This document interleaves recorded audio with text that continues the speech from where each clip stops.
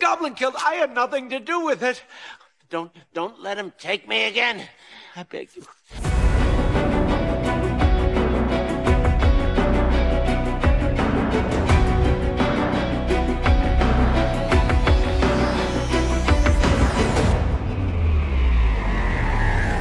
Willem Dafoe is a famous American actor, a four-time Oscar nominee. He has striking appearance, charisma, and incredible talent, so he easily turns into any character, whether it's God, a supervillain, a great artist, or a miserable bandit. In this video, we will introduce you to this multifaceted artist.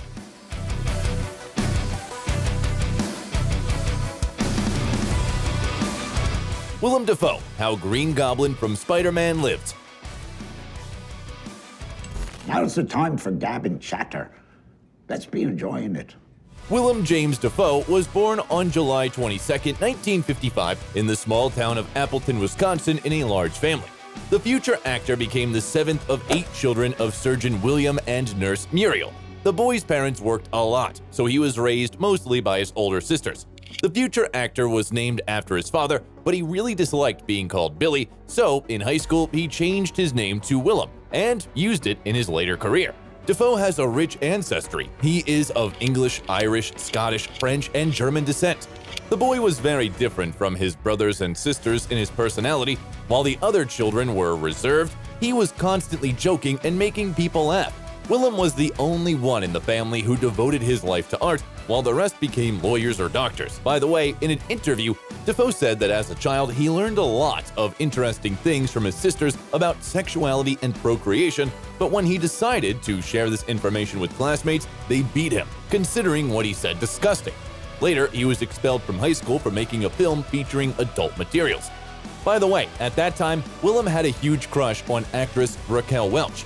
In his youth, Dafoe left his hometown for Milwaukee, where he enrolled in drama courses at the University of Wisconsin. However, after studying there for 18 months, he dropped out. Jumping ahead, it's worth mentioning that in 2022, he was awarded an honorary doctorate in art history at the university. Nevertheless, Willem dropped out in order to join the experimental theater company Theater X, becoming essentially a traveling actor. With the theater company, the young man toured throughout America and Europe, but 4 years later returned to the United States, settling in New York. There, the actor got a job at the Performance Group Theater, although at first only as a carpenter, and over time he was allowed to go on stage with other actors. In this theater, Dafoe met director Elizabeth LeCompte. The young people started dating, and the girl had to break up with her boyfriend, who also worked at the theater. But the funny thing is that all 3 of them eventually had to live in the same apartment, which they arbitrarily divided into 2 parts. Over time, disagreements arose in the theater between the director Richard Schechner and other participants, and as a result, Schechner left the group, and the remaining members, including Dafoe and his beloved, renamed themselves the Wooster Group. As part of this company, Willem performed for more than 25 years. He was also its co-founder. At the same time, the actor was building his film career. In 1980, he starred in the movie Heaven's Gate, but most of the scenes with his participation were cut from it during editing, and his name wasn't mentioned in the credits. This was done at the request of director Michael Cimino, who was dissatisfied with the work of the aspiring actor. The fact is that, eager to get the role, Dafoe lied to him about knowing Dutch, and during the filming, the lie was exposed. In addition, one day Willem laughed at the wrong time on the set, which angered the director even more. Nevertheless, recalling this experience later, the actor admitted that he did not regret what had happened because in the end, the film turned out to be a failure. Dafoe's real debut is considered to be the main role in the drama The Loveless, where he played the leader of a biker gang. Got any cigarettes? Yeah. But I'd feel like I was promoting child abuse. The movie appeared on screens in 1981 and was a remake of the 1953 film The Wild One, starring Marlon Brando in a similar role. The following year, Willem and Elizabeth had a son, Jack. By that time, the lovers had not legalized their relationship. According to Dafoe, he repeatedly proposed to the girl, but she treasured her freedom very much, so she refused him, agreeing only to a civil marriage. After that, the man starred in the films The Hunger, New York Nights, Streets of Fire, Roadhouse 66, and To Live and Die in L.A. He'll cave in on me. What can you give him? Everything. Even then, the directors offered the actor mainly the roles of antagonists, noting his perfectly villainous face. For example, in To Live and Die in LA, he played an immoral counterfeiter. By the way, the actors actually printed counterfeit money in the frame, and in order to teach them this, they hired a criminal previously convicted of this activity. By the way, every time a helicopter flew over their building, it seemed to Willem that it was the police and they would all get busted. In 1986, Dafoe appeared in an episode of the TV series The Hitchhiker and also starred in the military drama Platoon, playing compassionate Sergeant Elias. We're gonna lose this war. You really think so? Us? We've been kicking other people's asses for so long, I figure it's time we got ours kicked. To get into characters properly, the actors trained for 2 weeks under the guidance of a Marine captain, experiencing military life. And during the filming, Willem contracted yellow fever, which made him delirious for 24 hours. Despite the misfortunes, the film was a resounding success. It was recognized as the best film of the year and made the actor truly famous. For his role, Dafoe received an Oscar nomination, which was a real surprise for him because he learned about it from his child's babysitter. By the way, the scene of his character's death has become a cult and one of the most tragic in modern cinema. In 1987, the man took part in the voiceover of the documentary Dear America, Letters Home from Vietnam, and the following year he starred in the films Off Limits, Mississippi Burning, and The Last Temptation of Christ, playing Jesus himself. All foreign coins have to be exchanged for shekels. That is the law. I'm throwing away the law. I have a new law and a new hope. The film aroused great public interest, but at the same time attracted criticism from religious organizations that considered it blasphemous. Willem himself later admitted that the work on this film was the most grueling of his career. In 1989, Dafoe starred in the films Triumph of the Spirits and Born on the 4th of July, in which he played a paraplegic veteran of the Vietnam War. At the same time, he was considered for the role of the supervillain Joker in the movie Batman. The screenwriter wrote this character specifically for Willem, however, something didn't work out, and the role of the Joker was given to Jack Nicholson. In the early 1990s, the actor's filmography was replenished with the musical Crybaby, the action movie Flight of the Intruder, and the comedy thriller Wild at Heart, for the role in which he had to wear false teeth, a thin mustache, and slicked-back hairstyle. In 1992, Dafoe starred in the films White Sands and Light Sleeper, in which he played a drug dealer. To prepare for this role, Willem went to several real drug deals. In the same period, the actor starred in the erotic thriller Body of Evidence as a lawyer of Black Widow, played by Madonna, who was at the peak of her fame. By the way, it was the singer who insisted that Willem should be her co-star. It's not a crime to be a beautiful woman. It's not a crime to fall in love with an older man. This case should have never come to trial, but since it has... In preparation for filming, he attended a court session but failed to remain anonymous, and the hearing had to be suspended. Some people in the courtroom, including the judge and several jurors, wanted to talk to the celebrity. The film failed at the box office and received negative reviews from critics. Willem himself was nominated for the Golden Raspberry Anti Award. At the same time, the scene where Madonna's character pours hot wax on the actor's body became a cult. Then Dafoe's filmography was replenished with the films Far Away, So Close, Tom and Viv, Clear and Present Danger, Basquiat, Victory, and The English Patient. The latter earned $232 million at the global box office and received 9 Oscars. Willem himself, along with his colleagues, was nominated for the Screen Actors Guild Award as Best Cast. Be disarmed. We embrace them and see if we can relieve them of their weapons, while we hide. I was a thief, so the army thought I'd be good at it. Notably, fans might not have seen the actor in this film, as 20th Century Studios tried to kick him out of the project. However, the director insisted on casting Dafoe. In 1997, the actor starred in the thriller Affliction and the action movie Speed 2: Cruise Control, for which he received a Golden Raspberry nomination. Then, Willem appeared in the romantic mystery Lulu on the Bridge, the erotic drama film New Rose Hotel, where he also co-produced, in the sci-fi horror film Existence, and the vigilante action thriller The Boondock Saints. The latter film received negative reviews from critics and was never released to theaters. However, 7 years later, after its release on DVD, the profit amounted to $50 million, while the film itself acquired a cult status. You guys ready for this? This was no gangland assassination. Though creative. It was way too sloppy. Something went wrong here. This has personal written all over it. In 2000, Dafoe starred in the films American Psycho and Animal Factory, in which he played a prisoner. In preparation for filming, the actor visited a prison and shaved his head. Willem also played actor Max Schreck in the horror film Shadow of the Vampire. This role was written specifically for him, and he pulled it off brilliantly. There was a time when I fed from golden chalices. For his work, Dafoe was nominated for an Oscar, a Golden Globe, a Screen Actors Guild Award, and also received a Saturn Award. In 2001, the actor appeared in the films Pavilion of Women and Edges of the Lord. And in the following, he voiced a cartoon character in Globe Hunters and Around the World in 80 Days Adventure, and starred in the films Autofocus, The Reckoning, and Spider-Man. In the latter, he played the main villain Green Goblin. Peter, may I introduce my father, Norman Osborn? Heard so much about you. Great honor to meet you, sir. Harry tells me you're quite the science whiz. You know, I'm something of a scientist myself. Willem wanted to star in this film so much that, without waiting for an invitation, he recorded a film audition and sent it to the director. Remarkably, at first, Dafoe was not considered for the role, but when the producers saw his brilliant work in the movie Shadow of the Vampire, they agreed without hesitation. By the way, the actor insisted on filming without a double. He performed all the stunts himself except for computer-generated ones, despite the fact that he had to wear an uncomfortable costume and a mask hiding his face. For his role, Willem was nominated for the MTV Movie Award as Best Villain. However, to this day, his portrayal of the antagonist is considered one of the best in the history of comic book movies. The actor himself considers this role to be his favorite.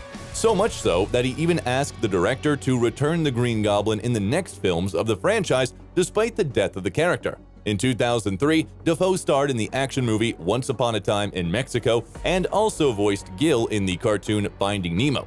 By the way, the coloring and distinctive lines around the character's mouth mimic Willem's facial features. Then his filmography was replenished with the films The Clearing, Spider-Man 2, The Life Aquatic with Steve Zissou, Control, and The Aviator. In 2004, after 27 years of marriage, the media learned about Willem's separation from Elizabeth Lecomte. Former lovers have maintained a warm relationship, and Dafoe withdrew from matters of their joint theater, leaving the reins in the hands of Elizabeth. In the same year, the man began dating Italian actress Giada Colagrande, 20 years younger than him. The couple's relationship developed rapidly, and less than a year later, the man proposed to the Italian woman in a very unusual way.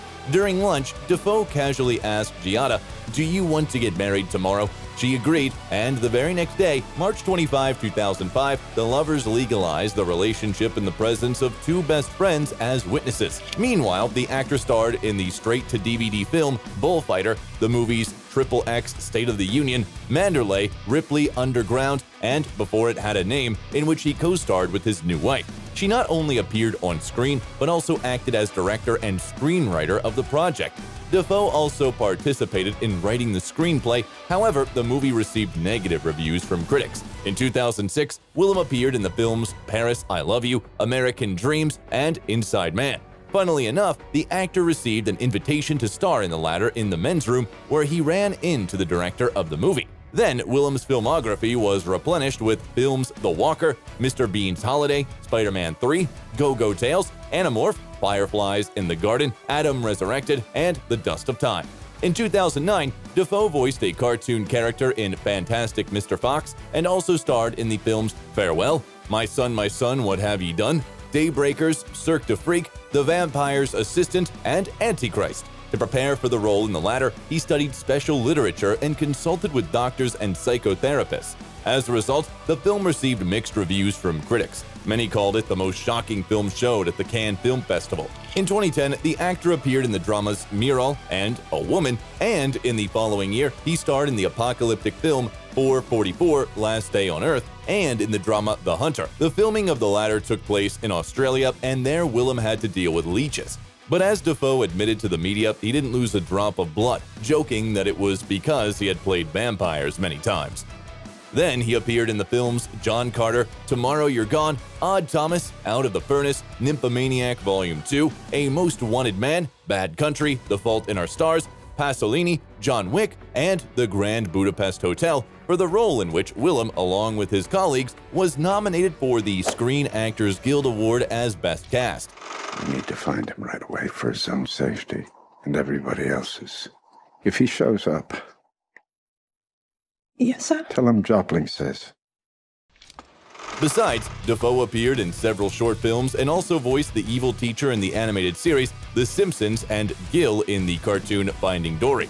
In 2016, the actor starred in the drama A Family Man, the monster action movie The Great Wall, and the thriller Dog Eat Dog. In the latter, Willem and Nicolas Cage played ex-convicts. Cage literally begged the actor to take part in the project and even gave him his entire fee of $100,000. By the way, in one of the interviews, when journalists asked him, would you be able to commit a crime with Nicolas in real life, Dafoe replied that it was unlikely because he and Cage are big softies at heart. In 2017, the actor voiced a character in the horror film Death Note and also starred in the films What Happened to Monday, Murder on the Orient Express, and The Florida Project, in which he played a kind motel manager.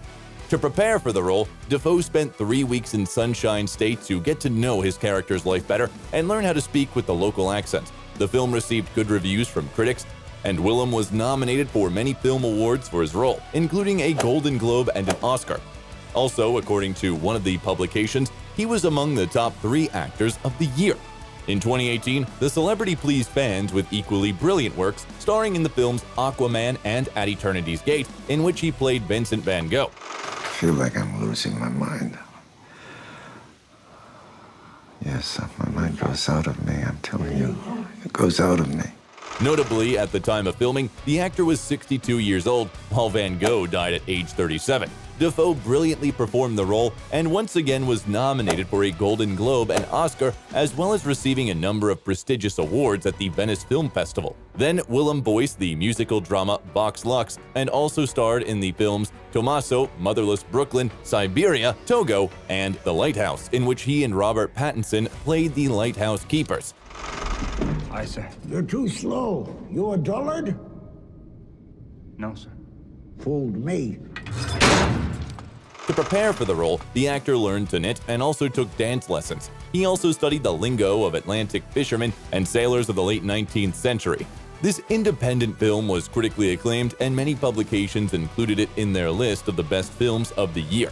In 2020, Dafoe appeared in the movies The Last Thing He Wanted and The French Dispatch, and the following year he starred in the films The Card Counter, Nightmare Alley, Zack Snyder's Justice League, and Spider-Man No Way Home, which became the most commercially successful film of the franchise, grossing almost $2 billion. Poor Peter. Too weak to send me home to die. No. I just want to kill you myself. Attaboy. Willem agreed to return to the role of Green Goblin, provided that he would be allowed to perform as many stunts as possible in the frame. Dafoe's colleagues were fascinated by his acting and admitted that during the filming, they were actually creeped out. For his role, the actor was nominated for the MTV Movie Award as Best Villain. In 2022, Dafoe joined the cast of the series The Kingdom and also starred in the films The Northman and Dead for a Dollar. At the moment, the actor is still active in cinema. The drama Inside has already been released this year. Recently, the premiere of the sci-fi rom-com Asteroid City took place. Also coming out in the near future are Poor Things, Gonzo Girl, The Legend of Ochi, Finally Dawn Has Come, and Ant. The films Beetlejuice 2, Nosferatu, and Tropico are already being filmed, and the film The Man in My Basement is at the pre-production stage. Willem's net worth is estimated at $40 million, which he earned not only through film fees, but also by advertising contracts. Dafoe starred in advertisements for Jim Beam Bourbon, Snickers Chocolate Bar, Mercedes Cars, clothing brands Frame, Calvin Klein, and Palace, and others. The celebrity doesn't like to share the details of his personal life with journalists. It is known that he is happily married and never parts with his wife, living either in the US or in Italy. The couple travel a lot. By the way, Willem speaks Italian fluently and has a second citizenship. The couple has no children together. According to Giada, the secret of their strong marriage is a common passion for cinema.